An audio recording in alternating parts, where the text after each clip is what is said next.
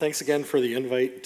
Jamie kind of flopped this on me a while ago, and I thought, boy, do I really want to get into Applied Research Conference and talk about our story on the Milk River? And I said, it's a little complicated. And she's like, well, focus in on some of the water quality work and some of the other things that we're doing. And so I diverted away from that, and I think I got maybe one slide with a chart in it, and everything else are photos. But yeah, I'm the executive director for the Milk River Watershed Council of Canada. And if this works, there we go. We're one of 11 watershed planning and advisory councils, so we're arm's length from Alberta Environment and Parks, and we're a not-for-profit charitable organization, and our role really is to provide that local voice to our community for concerns to be addressed through science-based planning, research, monitoring, and education, and then most recently stewardship work. We've really been working directly with producers and making sure that we get our hands dirty and feet wet too. Regards to the Milk River watershed, we're relatively small in the big scheme of things. We're tied to at the head and the hip with our partners in Montana as well as in southern Saskatchewan. The system, the water in the system is heavily reliant on a diversion from the St. Mary's down in Bab, and I'll get into that here a little bit more. That's probably the largest interbasin transfer that happens in all of North America, and little is really known about it, and it's not even recognized in Alberta or the federal government. So, for instance, if our community was interested in trying to transfer water from, say, Ridge Reservoir back down for a municipal pipeline for the village of Warner, the town of Milk River, we can't even get federal funding because it's considered an interbasin transfer, even though we have no control over the one that's happening just below the line, and it does make a huge impact on our entire system. In terms of land cover, the most important thing to notice there is that almost 80% of the watershed in Alberta is still native grasslands, and the orange areas on there, or the cultivated land, is critically important to helping our producers, and most of our producers are mixed operators. They run cattle on the native grasslands and are supplementing with forage or oilseed production or grass or cultivated production to support their operations otherwise. And when we start getting into looking at biodiversity and some of the land use issues, especially in our watershed beyond the water, when you realize just how much cultivated land and the different land management that's happening just across the line from us really ends up becoming, you can see how our producers are really islands in terms of the connectivity between these different areas. And that makes it a bit of a challenge when you're trying to develop either regional or national policies that deal with things like species at risk issues. And it's just one more of the landmines that we try to navigate with working with our municipalities and producers. Another interesting map again is this one here on land ownership. The green areas again are right associated with the native grasslands, and they're also our public lands and provincial grazing reserves. On the Saskatchewan side, you notice the large blocks of orange land. Those are actually now former PFRA pastures that have mostly been transferred to the province. And in Montana, we've got quite an interesting mix of federal and state lands, as well as some important Indigenous communities and First Nations. So back more into irrigated production. This is the interesting story I'm going to get into here right away. But in Alberta, we have no irrigation districts on the Milk River. They're all independent private irrigators that are reliant in a lot of ways on that diversion water that's coming in off of the St. Mary's. And so there's right now there's just under 9,000 acres of irrigation directly adjacent or pretty much on the Milk River in Alberta. In Montana, they call it the Highline communities all through Malta, Havre, right down through Glasgow to pretty much the confluence of the Missouri. There's between 93,000 and 106,000 acres of irrigation. So the diversion that comes down through the St. Mary's system and into the Milk is often referred to as the lifeline of the High Line. And in the early days, there was a lot of parallel development, we'll say, between almost this Highway 3 corridor through southern Alberta with irrigation development and that, I think it's Highway 2 down along Havre, Malta, Chinook, Harlem, those areas. And in a lot of ways, Alberta continued to invest in our communities and into irrigation and sugar beet production and specialty crops. A lot of that was started down in the High Line in Montana, and those communities have really fallen into disrepair because of a lack of investment in infrastructure, and they're struggling to keep their communities alive down there now. So again, to tell the story, you really got to back up quite a bit, and I got some interesting photos. These are available through the Glenbow archives, but the A.E. Brown collection these were taken in 1912. A lot of the early history down in our part of the world was started by some of the big cattle ranches when they moved in. You know, thousands and thousands of head of livestock were moved into the country in between 1880 to actually even before 1880, but around that time right through till to the early 1900s. This is a spot down just off of the Milk River Canyon before you get into the Pinhorn Ranch.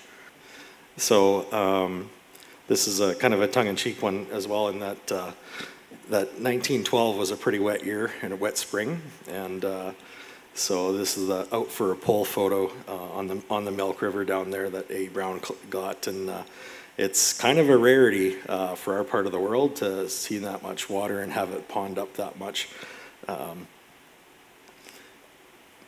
This is probably a little bit more realistic to where we're at, and you can kind of get an indication by looking at that braided channel in the river in the background that it's a naked river. There's not a lot of cottonwood development or a really extensive riparian area, even though it's a very broad, wide channel. And this particular area farther out east is what we call the sandbed reach. So it changes almost hourly in terms of where the Thalweg, the main part of the channel, is, and it's always been a challenge for producers right from the beginning. So moving ahead into between 1910 and 1920 was the start of the St. Mary's diversion. So by 1907, there was already establishments by the Mormons in Kimball were already had legal right for irrigation development. They were working on developing the irrigation canals to bring waters to Lethbridge, and Montana was playing catch up to an extent, and they recognized the opportunity to move water from the St. Mary's, a river basin that had more than enough flow to the smaller Milk River basin. And basically use Canada as a canal to take water down and to help populate that highline communities that were growing at the time. So this was some of these photos. If anybody's interested in taking a second look at any of this, the U.S. Bureau of Reclamation has an excellent archives of some of their early infrastructure projects, and you can find, if you do a bit of a Google search, you can find them pretty quickly. But this is an interesting photo. If anybody's familiar with that country, this is just south of the Carway border crossing, just north of Bab. This is where they're doing site prep work, clearing for the St. Mary's Diversion Canal. You know, it's a different world. I love going back and looking at the old Fresnos and some of the equipment that they were using. This is up at Sherburne Reservoir, so that this is where during late summer months, generally 80% to almost 100% of the river flow in the Milk River is St. Mary's River water, period. And that's made possible because of the Sherburne Reservoir, which is up just on the edge of Glacier National Park and goes back into Many Glacier. So this photo was taken in, I believe, 1917. This is when they were developing the the tall tower structure that still stands today. And this is probably a little bit grainy and blurry for you guys, but this is actually a photo of mule trains that were bringing in 8-foot siphon tubes in pieces all the way up. These were first brought up from up the Missouri system on barges, and then loaded up onto into these mule trains and moved up all the way into that Bab country in order to develop the 2 big siphons that feed the Milk River system. And then here's a photo. This is the winter of 1917, I believe. And all those big black pieces are chunks of those 8-foot siphon tubes after a windstorm blew them all around. And those are extremely big, heavy pieces to be moving around. This is actually a 1930s photo where the engineers back then must have had some pretty big sets, because I couldn't imagine the work that went into developing these projects with the technology that was done at the time.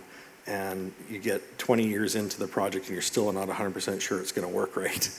And this is an example of it in the 1930s, where the 2 twin siphon tubes that divert the water over the St. Mary's and then siphon water back up and drop it into the North Fork of the Milk River system. It was like a charged garden hose, where if you get a lot of pressure in it, it starts to twist and turn each direction.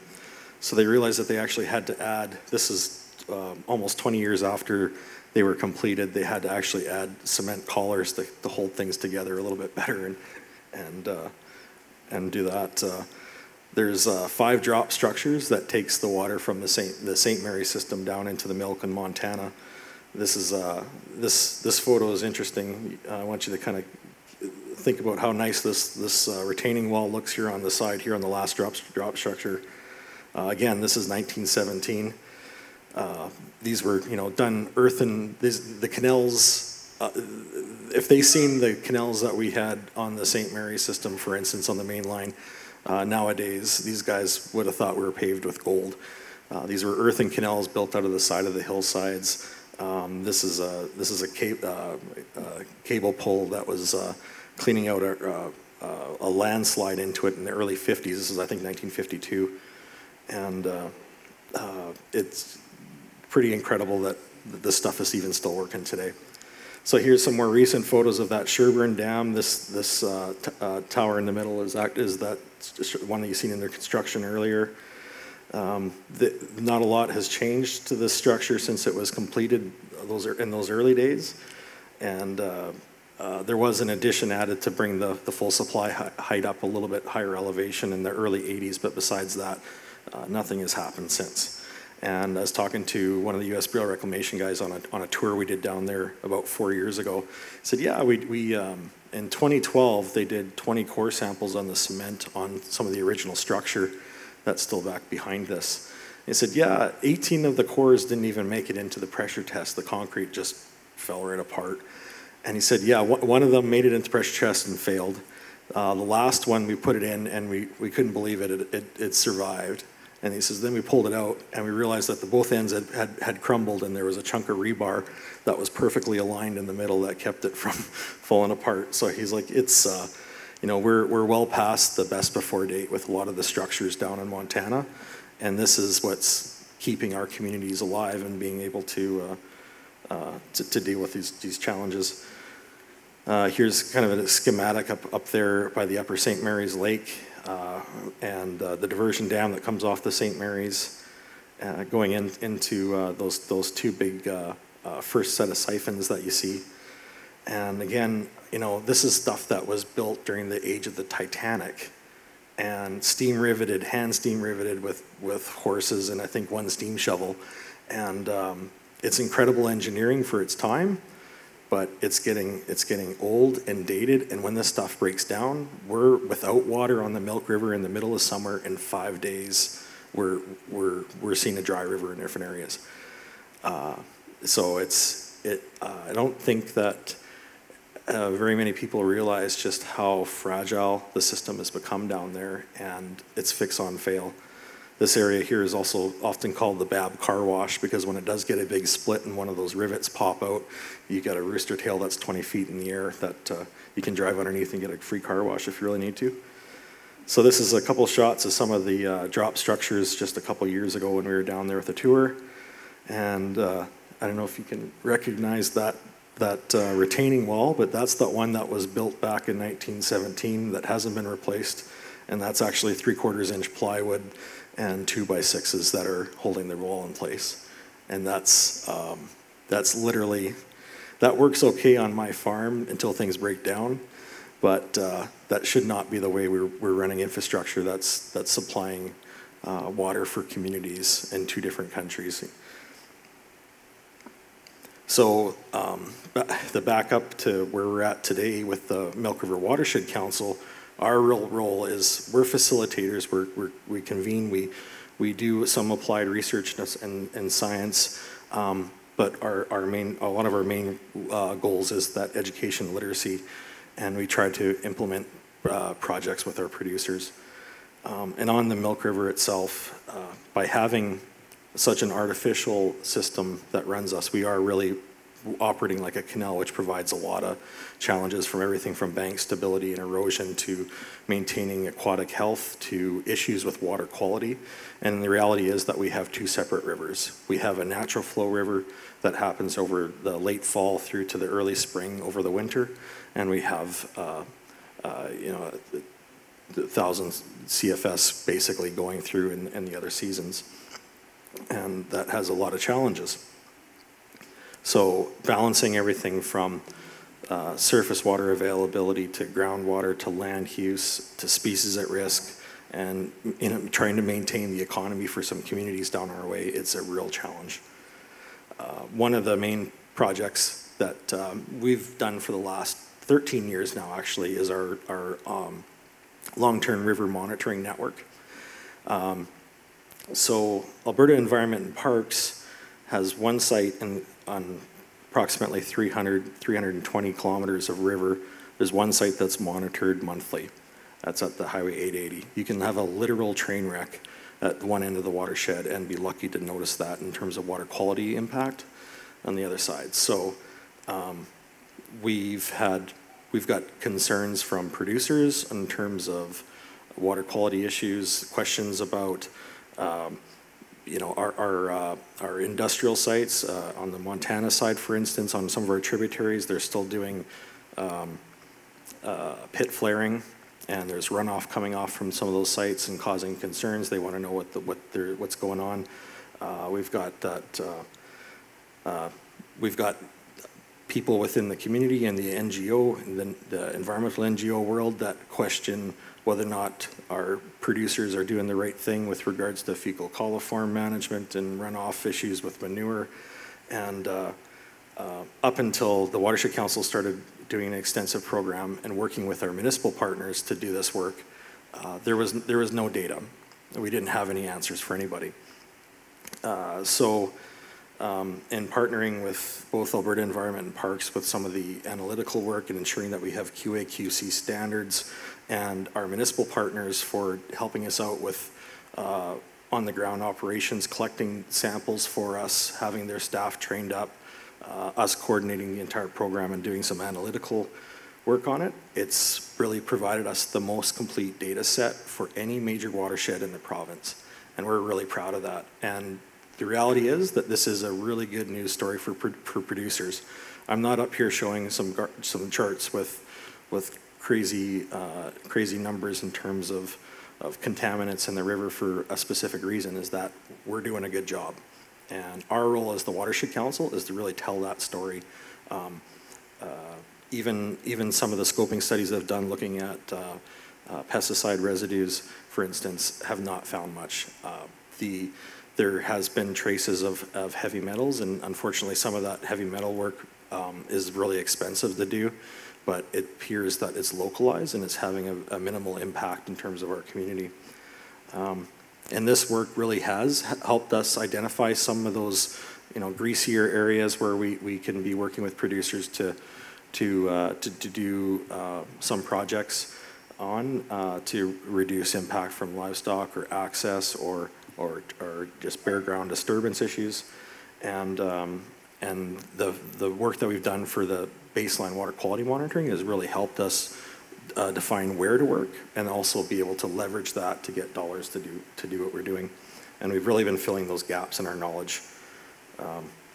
So for instance, one of the projects that we completed a few years ago was on fecal source tracking, and this is using DNA analysis of our water quality samples, where we found a high fecal coliform count. We can go in and actually use indicator DNA from different species to actually figure out where it's coming from. And unfortunately, we had a few Alberta Health communications folks that really like to point the fingers at the ag industry and said, well, of course, these are coming from agricultural producers and they're the ones to blame.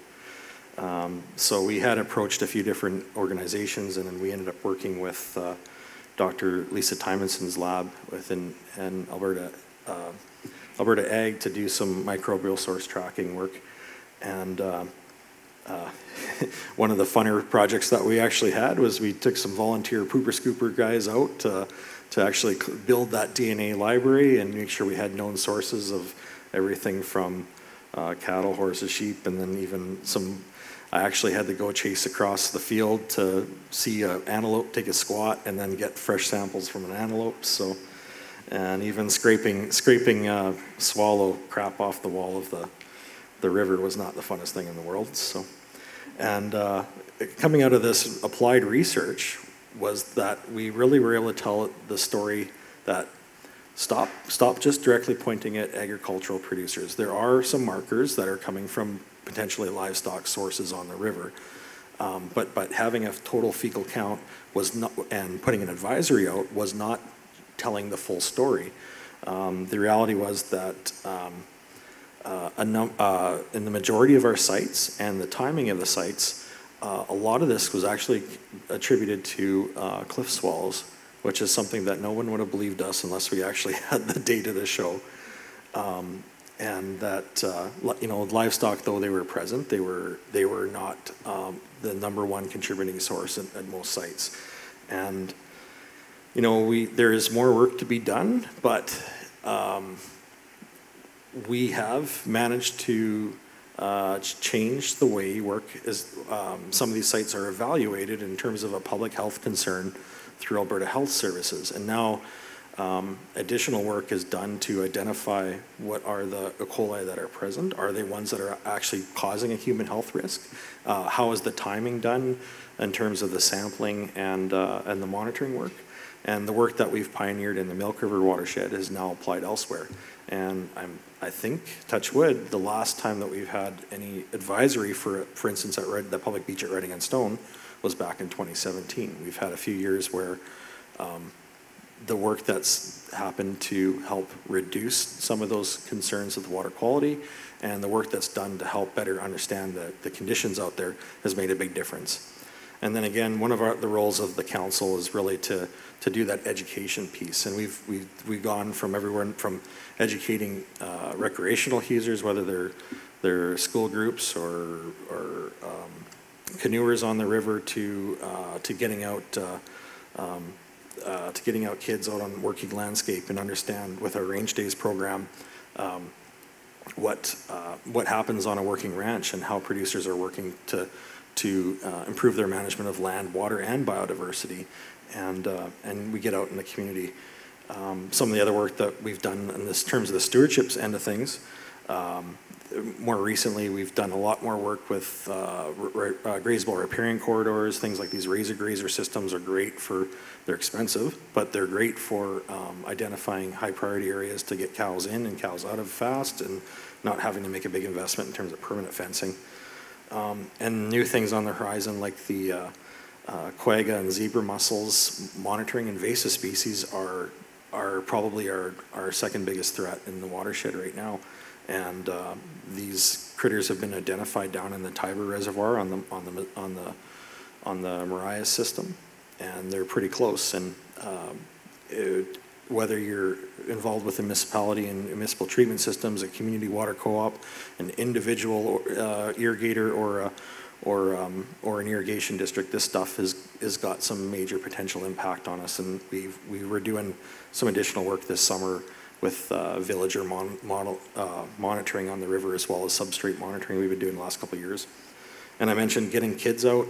Our Youth Range Days program, every summer we take 30 kids out for 3.5 days, and they basically learn college-level environmental science courses on everything from range management to wildlife habitat and field techniques to soils to water quality and wildlife. And that's been a shot in the arm for us. That we've seen some of these kids go on. They're on the range team at the U of S. So some of them become conservation officers. Others go back to the farm and ranch and are managing. And by having them better understand what's on the landscape and how things can be managed well, it's been making a big impact, and it's putting agriculture in a much more positive light when we get some of these kids out.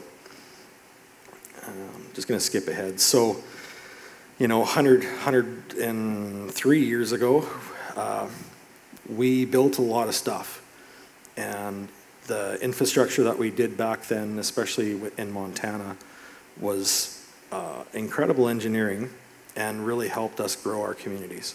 And areas like the Milk River community and the High Line down in Montana, we need renewed investment to keep our communities alive and ensure that there's producers out there to do good stewardship of our land.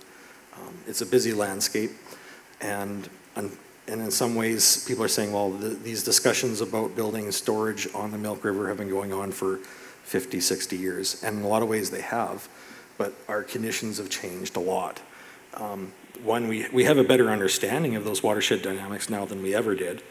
Everything from water quality, groundwater, to understanding aquatic species at risk, high value habitat, restoration techniques, to the changing regulatory environment. And I think one of the most important things that we have to deal with is that we're at the pointy end of the stick as far as climate change.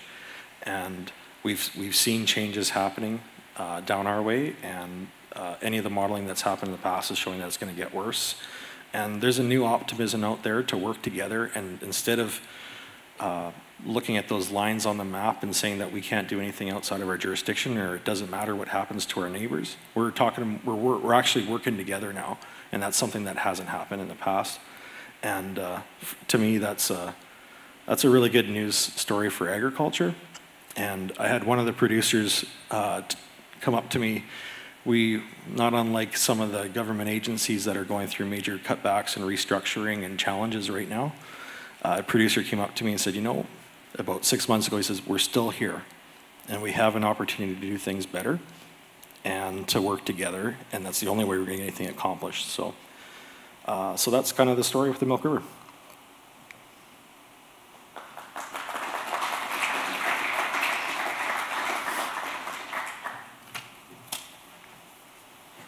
Thanks, Tim. Is there any questions for Tim?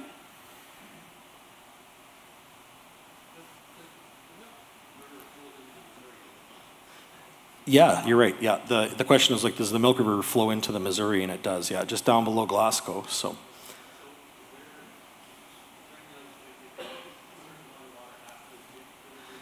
You bet. Yeah, there's legislation in regards to how much goes to the Missouri River. I didn't want to get into the treaties and the Boundary Waters Act and the letter of intent, but there's been some really colorful history. If I want to give a history lesson, if I just get into international agreements, there's been some colorful history down our way, and things like if anybody's familiar with the Spite Ditch that was built. So after the Americans started developing the St. Mary's diversion, they said, well, we could put all that St. Mary's water down into the Milk and use it down on the Missouri system and the High Line of Montana and keep on building. And there was no treaty in place yet at that time. And so the Canadians said, okay, go ahead and try. And they said, well, by the way, we're going to be building a canal down by Milk River to move that water back up the system and drop it down into Etsicum Coulee and go put it back into the North Saskatchewan or South Saskatchewan system. And so they got the Americans thought Canada was bluffing. Canada actually hired a crew up from Colorado to build the canal and got her done. They ran water in it for 1 day. The American inspectors came up and took a look and realized that these Canadians meant business. And there's still a debate on whether or not that canal system would have actually worked or held up for the long term. But it was enough that it forced the Americans to the table, and they agreed to develop the International Joint Commission for Water Sharing, which is what we use across Canada for water sharing agreements. And it led to the Boundary Waters Treaty in 1909, 1921. I'm speaking out of school now without looking at my notes, but yeah, so there's some pretty wild stuff there. But in terms of what's happening now and moving forward, though, one thing I wanted to point out, and Rob, kind of alluded to some of the changes that are happening within the GOA, and especially ag and forestry and environment and parks. These applied research associations and groups like Farming Smarter are going to be more and more important every year because nobody else is looking out for our producers. And anywhere that we can find ways of supporting these organizations and ensuring that elected officials know the value of the work that is happening, whether they're now former government staff people that are going to be doing some work or even the work that's happening that's being funded within the GOA, we got to make sure that we support those folks. One more question? Any more questions?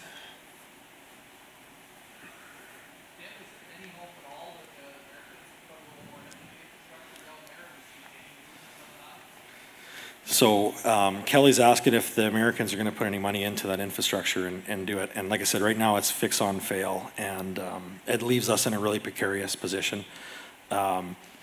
There has been some legislation posted that has looked at changing. Right now, the irrigators in Montana are on the hook for 25% of infrastructure upgrades. So 93,000 acres, you figure out what that would cost for about a $180 million to $250 million project for upgrades down there. And it's pretty hard to go hat in hand and ask those water users to put that dollar into it when they're really not making much off of what they're doing down there to begin with. Back in 2007, the U.S. federal government, a lot of lobbying was done. They actually had money in place to redo the canals, or redo the siphons, pardon me, and drop structures. And what happened in 2008, the economy did one of those, and the Army Corps of Engineers, it was one of their projects that they were supposed to be spearheading, and it was cut. So here we are, 12 years later, still haven't got anywhere. So it's a real challenge. Thanks, Tim.